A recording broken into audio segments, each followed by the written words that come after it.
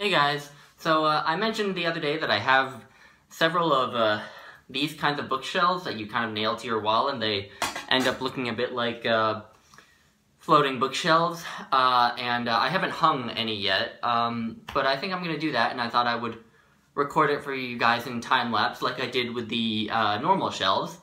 So yeah, anyway, I'll get right to it.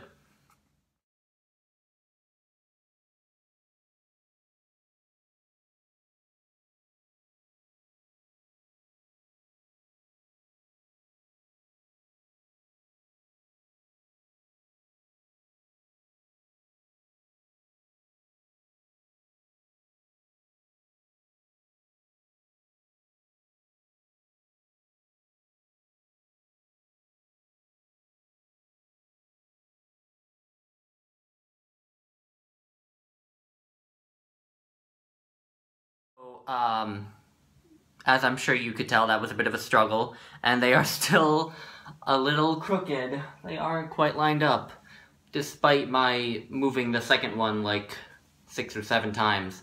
And I thought I would also just take a look around at my bookshelves, let you guys see them all. So I'm gonna turn the camera around and do that. So, beginning here, we have the religious books in the same spot they were. Here we have my memoirs, my now much larger section of plays, because of the Shakespeare read-along. There's my fiction beginning. That's actually, right there, that's actually a journal, old journal of mine. Oh wait, that's the same shelf. Okay, here's more fiction. Those are some unused journals right there. Some more fiction. You can see my Hardy and Lawrence, Moby Dick, Marilyn Robinson, etc. Virginia Woolf at the end. And coming over here, right here, I had to pick the books that didn't fit on those shelves to go here. So this is just kind of a random assortment. So this is Armenian Golgotha. That right there is Death Comes for the Archbishop, which I haven't read yet. I haven't read either of those yet. Then Frank McCourt's first two memoirs, Wuthering Heights and the Oedipus trilogy. Then at the top of this one, we have Look Homeward Angel, Sherman Alexie, and we have these 3 books about the Golem. Here we have my one lonely graphic novel, and then the Silmarillion. And then, sorry, there's the cat. Uh-oh. I hope she doesn't jump up on those. That might be a problem. Oh boy. Okay, well, anyway, here is poetry. And I made a decision to put all of my sort of narrative poems, like the Canterbury Tales and the Kalevalas there, the Epic of Gilgamesh, to put them here with the other poetry because almost all of them were too tall for the other shelves, so I just figured, why not?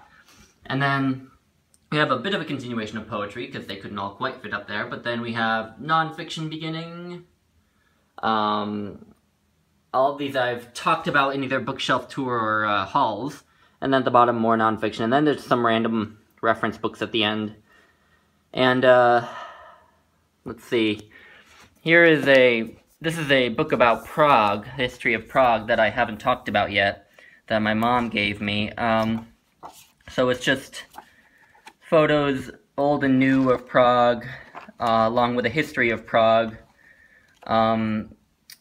So I need to read this. It won't take me long. It's not, obviously you can see there's not much text, but I'm excited about this. I don't know enough about Czech history, so this will be fun.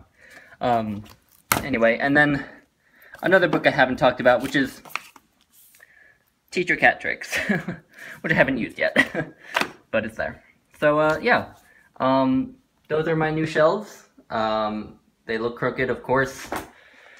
It's kind of sad that my mom's maiden name is Carpenter, and now I've descended to this level, but you know.